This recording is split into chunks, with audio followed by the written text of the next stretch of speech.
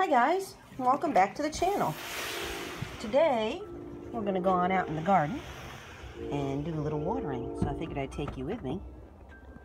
I got some plants here that we'll have to take care of that we started. Some herbs, a wisteria, excuse me, a wisteria plant, and some crepe myrtle is in the little one.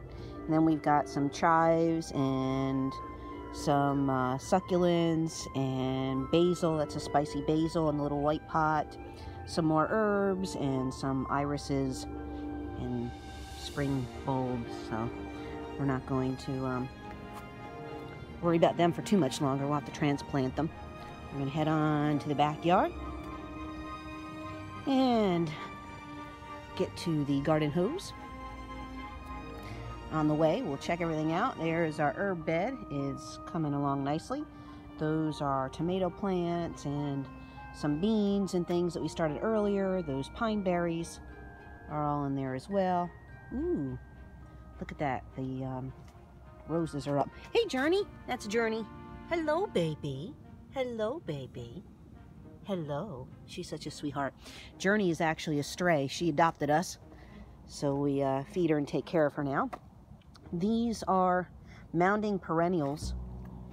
They are a particular kind of rose that grow here, and these we planted not too long ago. And as you can see, they are already blooming and opened up, and I can also have to do some weeding. You can tell that too. Over here we've got some more spring bulbs. These are lilies that are getting ready to come up, and we've got some lantana that won't come back up for a while. Our roses look like they're doing pretty good. That one, that bush, only cost us $3 at Ollie's, so we're hoping it will go. This bush, you can see the difference. This rose bush came from, it was either Lowe's or Home Depot, and it was like $7. Those flowers aren't doing so bad. Our newest windsock. We have a sago palm. Over here is our Japanese magnolia, and that is already in bloom, as you can tell. We've got some bulbs, but we had a little bit of frost, so as you can see, they're starting to get a little icky. To be expected, and I can tell that we're going to have to give this some fertilizer because the leaves are turning a little yellow here too. This is actually a Myers Improved Lemon. So we have that.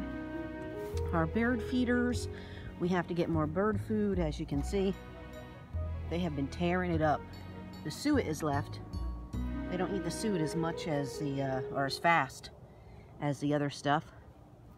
We've still got hummingbird food and some seed in here, so won't worry about that.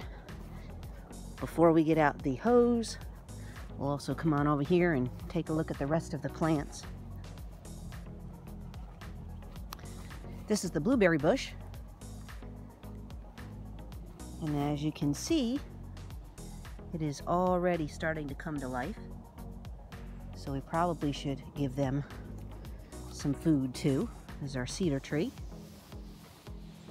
And our cigar plant, some other pretty flowers.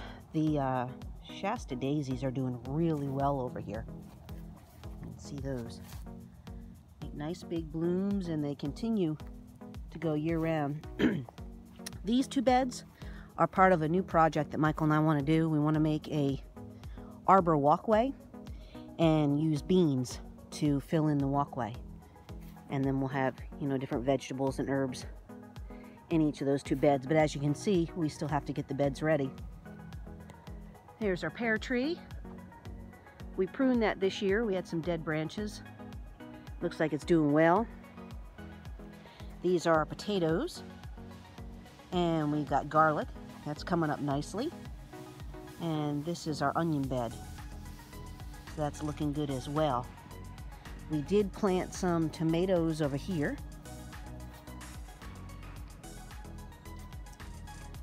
And as you can see, they are trying to come up as well. So that's a good thing. Our pineapples did not do so well after the frost. So we might have to get rid of them. I don't know, they're still rooted, they're trying to make a comeback. We've been throwing eggshells in there to try to supplement the soil. We'll see what happens. This is our pomegranate tree.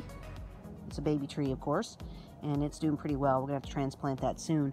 And that big tree that you see with all the leaves here, over here, I'll show you.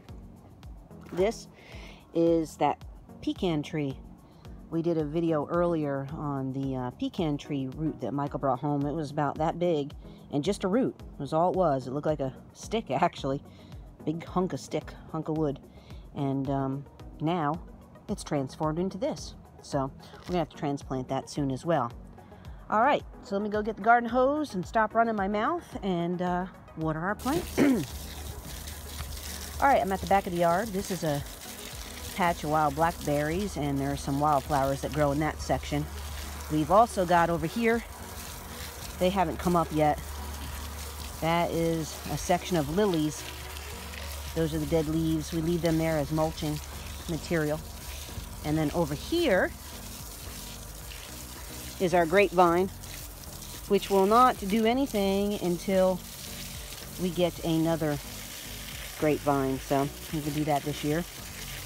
We mainly wanted to see if it would survive, so we didn't invest in too many, but this will eventually be our vineyard. See, we're hopeful. And then up there we've got our jasmine. So I'm going to water this section and then make my way back to the main garden. I just finished watering everything, but before I go back inside, I wanted to show you this. Just pay attention to how many of these beginner pine cones there are all over this tree. And I'm going to show you what that translates to in just a minute. This is a southern pine, and they are all throughout my property. And we'll get a closer look so you can see these little suckers. They are full of pollen, and they release that pollen into the air, and it actually will make a, you can watch it be released. It's kind of weird. It looks like there's puffs of smoke coming out of the tree, yellowish green smoke, but it's actually pollen, and that's why you hear me keep clearing my throat, because right now the pollen is extremely heavy. It is so heavy that you can actually write your name in it on different surfaces. So I'm going to see if I can find a surface to show you what I mean. We did have some rain and dew the other day, so it might not be as thick as it normally is in spots. All right, here you go. Look at this. This is actually a clear glass table. But look, that, my friends, is accumulation of pollen that has sat overnight and gotten wet. And this actually ends up in your lungs. Help! If you live here in the South. So, I'm going to show you another section before we go in, where you can see the yellowish green tint, I think. It normally accumulates over here on the lid of the garbage can, so we'll see if we can get you a better shot before we go back inside. There we go. See? It's like a greenish yellow sticky substance. And even though it got wet with dew, you can still see more of it on the garbage can. That's how thick it is. And this will happen actually every day. I could wash this off, and it's going to have the same amount of pollen pretty much on it the next day. It's just really, really heavy this time of year. So if ever you do come visit the South in the spring, keep that in mind. Spring is high pine pollen time, so bring your allergy medicines with you, otherwise you're gonna be coughing and sneezing just like me. Finished watering everything out here, and we'll go back inside and get ready to go to the DMV. Today is driver's license renewal time.